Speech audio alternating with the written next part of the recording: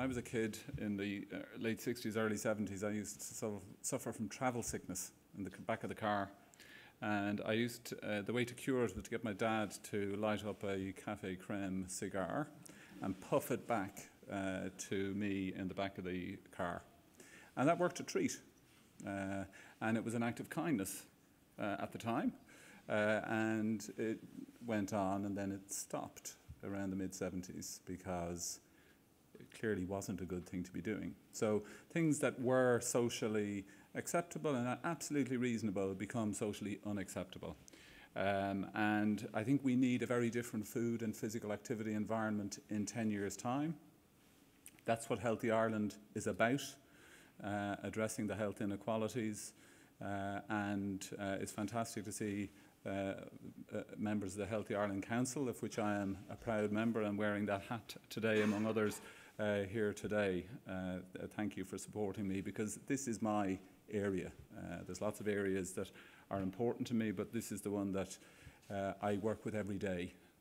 I go in, the talk about the time bomb ticking, it's exploded for myself and Francis Finucane and Sinead Murphy in dealing with child and adult obesity. And I'm just going to say a few words. This is fat under a microscope from a healthy individual, functioning well. And fat is a really important part of your body. You need it to be working well. If I show you what fat looks like in the setting of obesity, and remember, fat is your energy burn.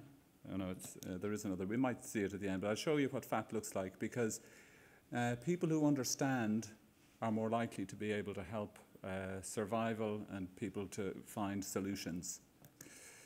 But this is a fact for those of us dealing in weight management clinics with severe obesity, that for 90% of people, weight loss is 90% irreversible. The flip side of that is that 10% weight loss is achievable for 90% of people, and that's really good. But by the time you've got to the extreme end, it's not good enough, and that's why access to treatment is so important. Ivan Perry was commenting that, is this slide useful anymore? It just looks like it's impossible. These are the 198 different determinants of obesity, as set out by the UK Foresight map. You look at it and policymakers go, oh, it's all over. But if you group them, there's actually 7 main groups. And 5 of those 7 main groups are outside of your control. They're environmental. They're the physical activity environment, the food environment, the societal influences, the marketing and consumption. So if the majority of the determinants of obesity are environmental, then obesity should spread within the environment. And that's what this magnificent study from 2007 shows. Obesity spreads within your community to 3 degrees of separation. If a friend of yours becomes overweight or obese in the next 5 years, you are 70% more likely to become overweight or obese. If a friend of yours becomes overweight or obese, then you're 40% more likely. So 3 degrees of separation, not unlike other chronic diseases like depression. The conclusion of this study in the New England Journal of Medicine was the best way to lose weight is to change to thin friends. And it's a reasonable scientific conclusion. The body mass index over 50, as population obesity has doubled in the last 30 years, has gone up 1,200%. That's the explosion that we're trying to deal with at the treatment end. I was kind of asked to keep children off the slides, and I know Minister Harris has gone, so he's the closest we would have now to a child on these slides. But we've just had research accepted that proves that putting somebody's name on a bottle influences their choice age 10, age 11, age 14, age 32. And what industry's challenge is in this obesity action plan and policy is to use that positively to promote the sale of the healthy option. And that's where industry are already making big strides in reformulation, but the marketing has also got to switch significantly over the lifetime of this plan.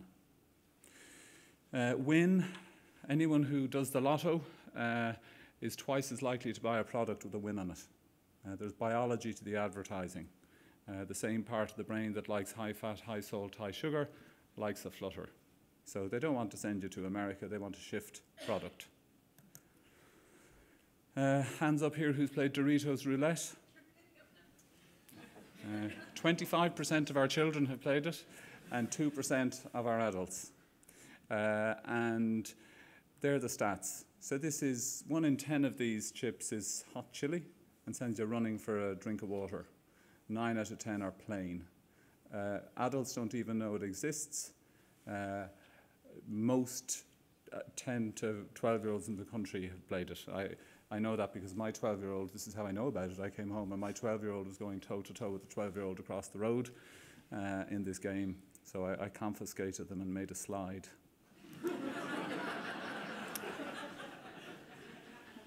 Play has changed, and it's not going to change back, so we have to engineer physical activity back into daily life. Devices are a fact of life, Tony. I have lost that battle too at home, and I think we should try and make it a positive, but engineer physical activity back in. We're doing work between Sinead Murphy's group and Declan Cody's group in Crumlin on obesity in kids. And just look at the weights of the 12-year-olds. 60 of them, mean weight 90 kilos. Blood sugar is fine. Let's look at the insulin that is controlling the blood sugar and think of that poor little beta cell in the pancreas trying to keep the sugar normal. That's not going to last long. And Sinead Murphy has done some qualitative work with kids attending her service. Age 5, nobody in my class will play with me. I'm 6, but everyone thinks I'm in 3rd. This action plan and policy has to make that historical and unacceptable. So this is a sobering slide that informs why prevention is at the heart of this action plan. And this is my final slide because Healthy Ireland is at the beginning and the end of it. It's the framework. This policy contains an action plan. I never thought I would see a department issue a policy with timelines, clear timelines.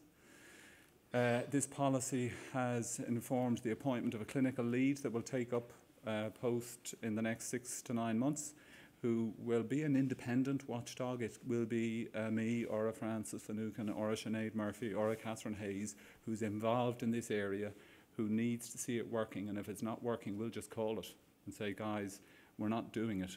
Where is the money? You know, we heard there will be money, but will there be enough? So I am really privileged to be a part of this launch, and thank you very much for your attention.